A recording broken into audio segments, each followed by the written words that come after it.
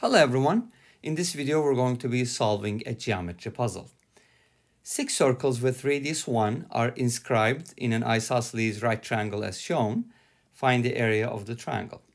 So this is a circle packing puzzle. Circle packing puzzles are fun and you can pack circles in many different shapes.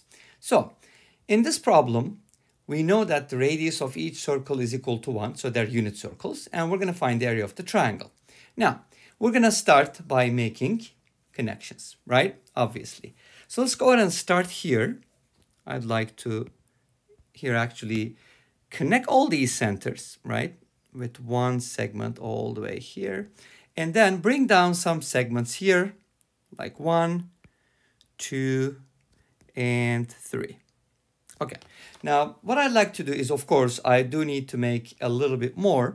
So let me go ahead and connect this point here. So notice that those are points of tangency. So a lot of good things happen here because we know that the radius is 1, and also at those points the radius is going to be perpendicular to the tangent, right? That's a really important feature that we have to take advantage of. And moreover, we also know that if we connect the center here this way, right, that basically produces 2 congruent right triangles. In other words, we do get a isosceles, no, not isosceles, but what is the word? We get an angular bisector, right? Exactly. Okay, cool. Now we also have some information about this triangle. Notice that we're given that this is an isosceles right triangle, right? So what is that supposed to mean? Well, first of all, it means it's a right triangle, but it also means that the side lengths are, the legs are equal, in other words, right? So it's kind of like x and root 2x. Okay, cool. And that also means that the angles are 45, 45, and 90. So this is actually a 45-degree angle. Half of that would be 22.5 degrees, okay? But I'm going to write it in terms of radians so that you don't have to worry about whether this is a degree or not. So this is going to be, in other words, the whole thing is going to be pi over 4. So half of that is just going to be pi over 8. So this angle measures pi over 8 radians. Is that good? Okay, cool.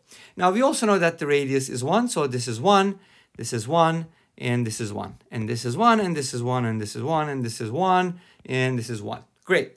So now that gives us more lengths here. So for example, this is going to be a 1, this is going to be a 2, and that's also going to be a 2.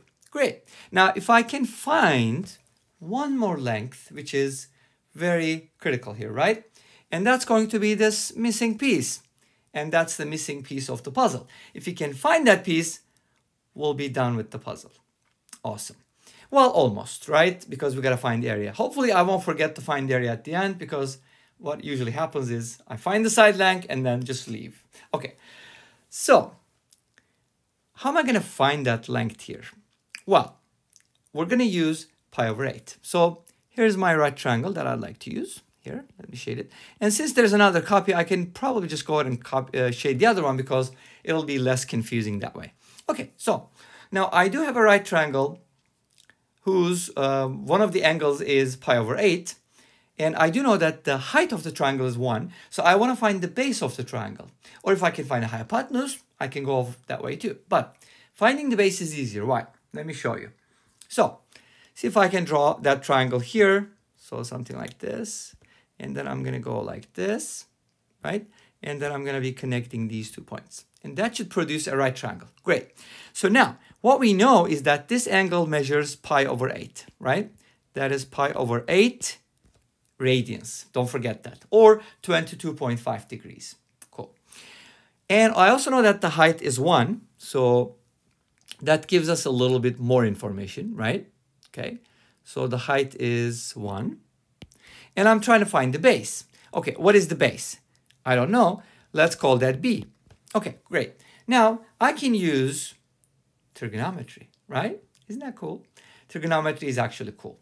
Now, how do I use trigonometry? Well, tangent pi over 8, I think, right? Tangent pi over 8 is equal to 1 over B. So if you switch around, B is going to be 1 over tangent pi over 8, which can be written as cotangent pi over 8. Great. So I just got to calculate cotangent pi over 8, and it's easy to find. I'll show you.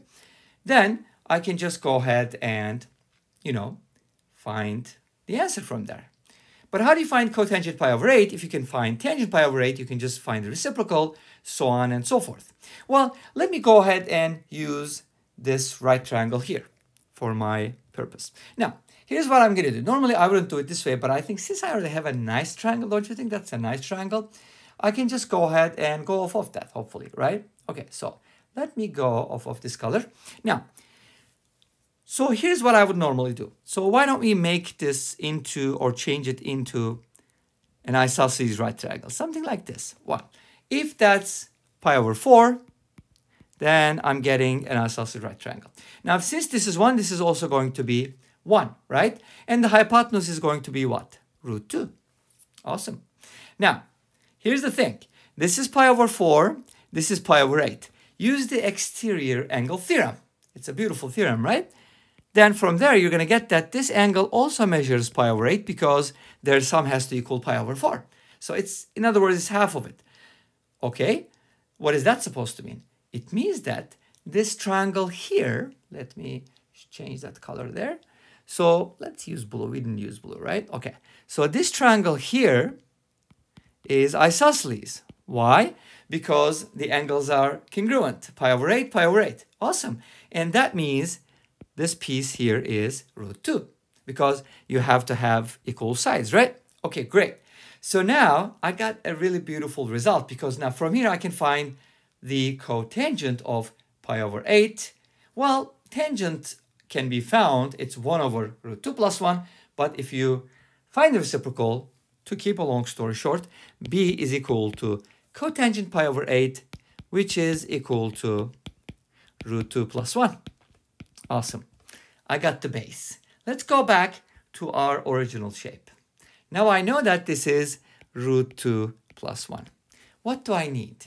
Well, I do need to find the area of the triangle. And how do you find it? If you know the side lengths or the legs, you can just multiply them and multiply the result by 1/2. So here we go. The area of the triangle is going to be, well, I don't know the base though. Do I know the legs? Well, you can do arithmetic, right? Hopefully. I'm not very strong, but let me try. Okay, so if you add these up, 1 plus 2 plus 2, I get 5. Add the root 2 plus 1, I get 6 plus root 2. Beautiful. So the base, the big thing, or the one of the legs is root 2 plus 6. Beautiful. So what I'm supposed to do is root 2 plus 6 multiplied by itself, in other words, square it, and multiply that by 1/2, and you'll get the answer. Nice. Let's go ahead and do the work. If you square root 2 plus 6, a plus b quantity squared is a squared plus 2ab plus b squared. So that's going to look like 2 plus 12 root 2 plus 36 all over 2. And that is going to equal what? Okay, so now I'm going to write the area. So allow me to erase this tangent stuff here because we already got the answer, right? So we don't care. And the result is going to be, the area of the triangle is going to be, because these two are going to add up to 38, then I can just go ahead and divide both sides by 2. And that's going to give me 19 plus 6 root 2 for the area. And that brings us to the end of this video. I hope you enjoyed the video. Let me know. Like, subscribe, and what was the third one? Comment. Okay, I'll see you tomorrow with another video. Until then, be safe and take care. Bye-bye.